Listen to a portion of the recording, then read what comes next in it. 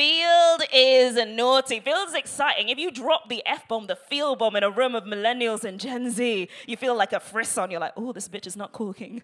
Country foul. This is a field. It's got feel in the name.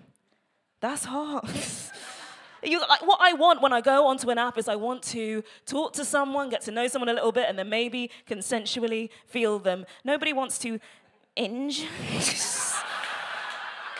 I don't want to invite someone round for an umbo. I feel had this sort of magic right from the start. Like it was like ayahuasca. It was like peeing in the bath. Everybody was into it, but you didn't want to tell your colleagues.